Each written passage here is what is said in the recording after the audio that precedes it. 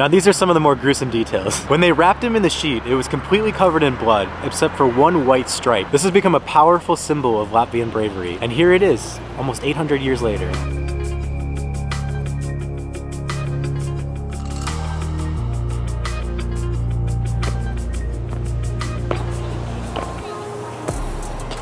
I don't know if it's just because it's fall and all of the leaves are changing, but we've been really impressed lately with the countries we visited and how much park space there is and how beautiful the parks are. I truly believe parks are one of the most important parts of a city. It's important to be able to go for a walk somewhere and not feel like you're just completely cramped. Cities can be high-stress environments, and I think here in Europe they make a real effort to make sure that the park space is plentiful and it looks very nice. This is the Freedom Monument here in Riga. It represents the Latvian independence that happened in 1920 after the First World War. This giant obelisk is topped with a statue victoriously holding 3 stars into the air. There are 2 military members that stand guard on either side of the monument. On the hour, every hour, they have a changing of the guard.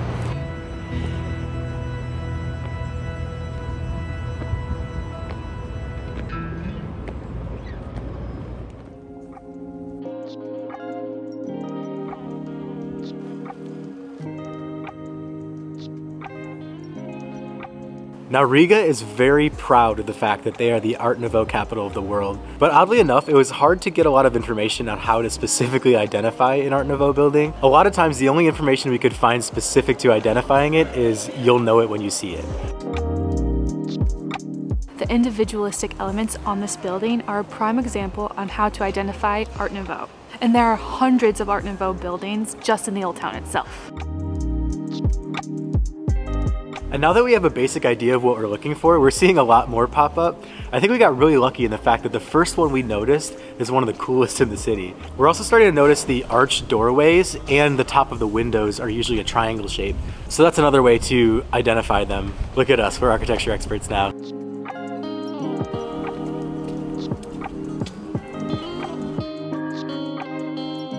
These cobblestone streets of Old Town Riga are so amazing, and they're filled with all these cool coffee shops. We've passed like 3 or 4 of them now that we've wanted to go into. That's about all we can handle. We're gonna have to actually go in one now. This one looks pretty cool, Strata Coffee Bar.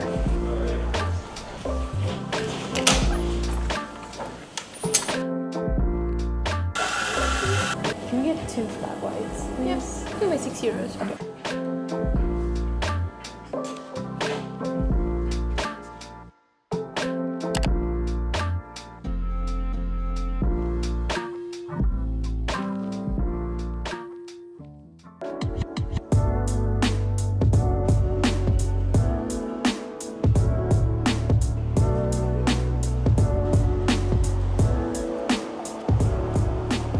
Well, we've already encountered a few buildings that have made us stop in our tracks. This one has to take the cake as the coolest one we've seen. This is the famous House of the Blackheads. It's one of the most well-known buildings, not just in Riga, but all of Latvia. Way back in the day, this was a merchant's guild.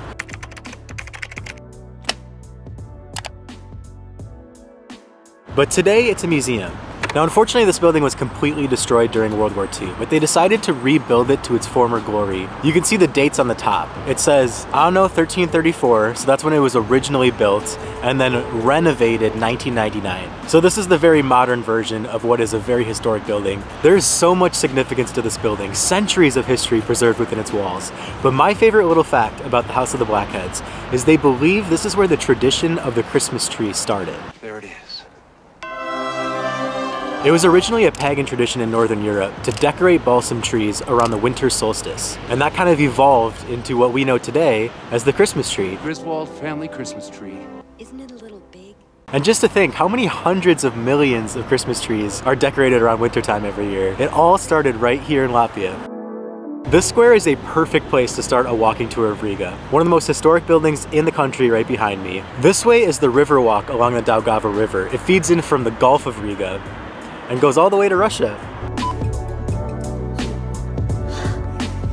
And then as we walk this way, you have the Rigas Dome, another famous building here, with one of the best displays of the Latvian flag. It is all over the building. Now, seeing the new flag everywhere is one of our favorite parts about spending the first few hours in a new country. I just love that so many of the countries in this region They're no bigger than some of the states back in the US, but they all have their own flag, their own language, sometimes even their own currency. It's just such a different cultural experience after you cross a border that can only take 2 or 3 hours of driving. Now the reason I bring that up is because Latvia actually has one of the oldest flags in the entire world. So we've seen all these cool flags this year. This one might be one of the most historic. So the Latvian flag, the 2 dark red sides and then the white stripe in the middle. This actually originated during a battle all the way back in the 1200s. One of Latvia's military leaders was fatally wounded in battle, and they wrapped him in a sheet. Now these are some of the more gruesome details. When they wrapped him in the sheet, it was completely covered in blood, except for one white stripe where his back was laying down.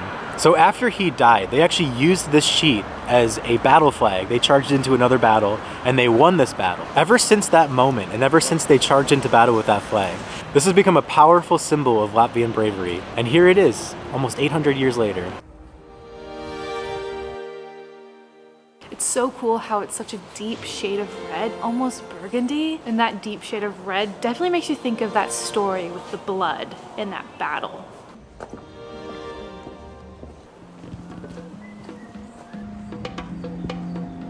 One of the quirks here in the city of Riga is that all of the church towers have a rooster on top of them. They're not exactly sure why this started, but one of the guesses is that all of the church towers, because of their height, they doubled as wind vanes. Everyone could know the direction of the wind on any given day. It's an important thing to know because this was a harbor city, a lot of boats coming in off of the river. So I had to know if you were with the wind or against it. And that's where the roosters come from, apparently. But it's fun to look around and just spot all of the roosters because it's literally every church tower.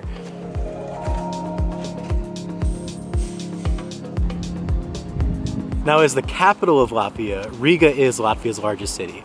But Riga is also the largest city in the Baltic states. But the Old Town is very walkable. You can easily do the entire Old Town in a day. We found it very cool how the Old Town, it's very old world European, a lot of cathedrals, cool buildings, cobblestone streets. But then you get outside of the Old Town. This is actually a very modern city. A lot of young professionals live here, and it's definitely not a bad place to hang out for a few days.